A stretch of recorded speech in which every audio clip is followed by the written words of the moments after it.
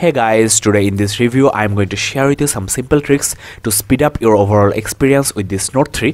For example, without even unlocking the phone, you can just swipe your hand over the top part of the phone to know about the date and time, your notifications and the battery status. Obviously this is a super powerful phone, but the interface is quite sophisticated, and with these tricks you can do your task much faster.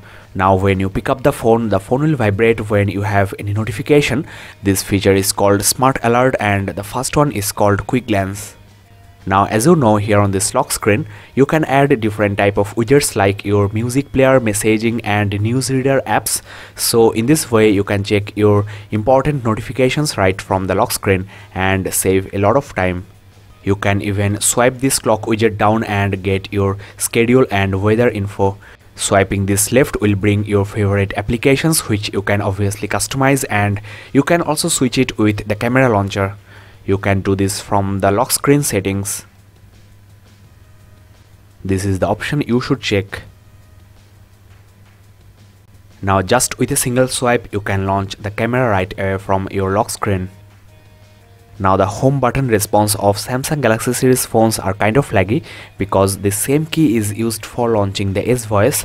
As you know, you can just double press it to launch the S Voice, and when you single press, this phone actually waits for the second press and check whether you want to launch the S Voice or not. So you should disable this feature, and to disable this just launch the S Voice, and from the menu you will get this S Voice settings. Here you have to just uncheck this, open via the home key option.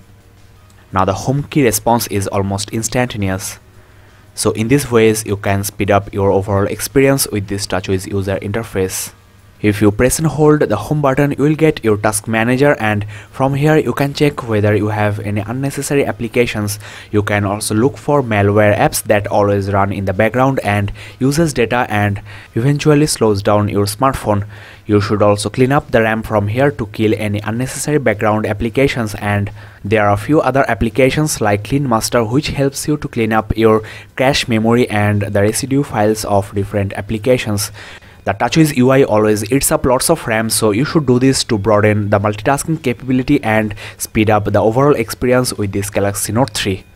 As you know, there is a multicolored LED notification light here, and from the settings you will get very few options, which doesn't justify the versatile uses of this LED light. So you can install some applications like the Light Flow app I have installed. This app will enable you to set different colors for different type of notifications and even for calls and messages from different contacts. You can also enable pop-up notification on the screen and set any specific color for this MMS notification. You can set the flash rate as well. You can also check the sound settings, the repeating sound and the vibration settings. There are different type of vibration patterns here which will help you to guess which type of notifications you have got. You are also getting repeating vibration option here. So this app will help you to get an idea about your notifications even without touching the device, and from here you can set different notification patterns for different contacts. Now the dimension of Note 3 is huge for one hand, but Samsung has included some nice tricks to optimize it for one hand. For example, here on this dialer you can shrink the dial pad to left or right, and the most useful trick is you can shrink the whole display to left or right to make it usable with one hand.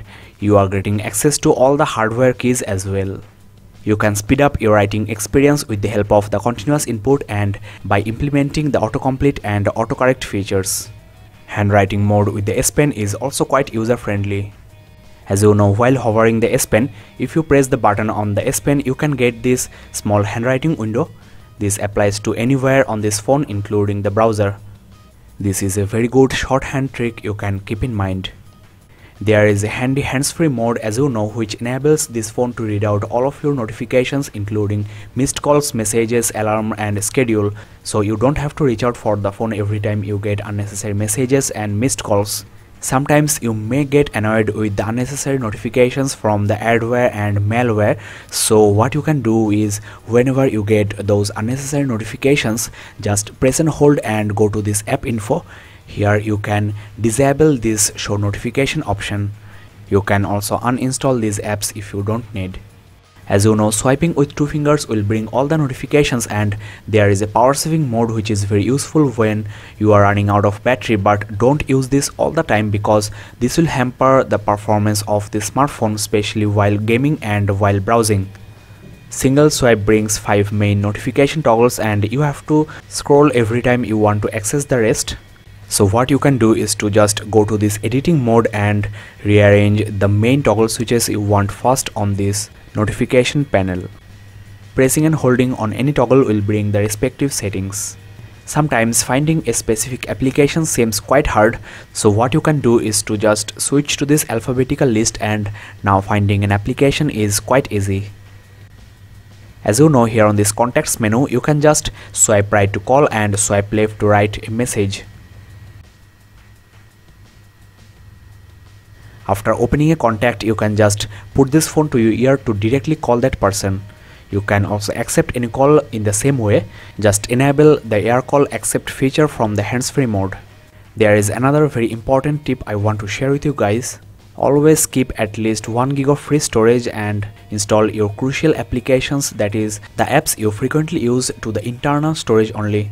This Note 3 is already a very powerful phone and these simple tricks may speed up your overall experience with this amazing smartphone. I have uploaded couple of tips and tricks reviews on this Note 3. You can check the description below and find the links. So thanks for watching guys, this is Shukesh Bonik and don't forget to subscribe and keep in touch.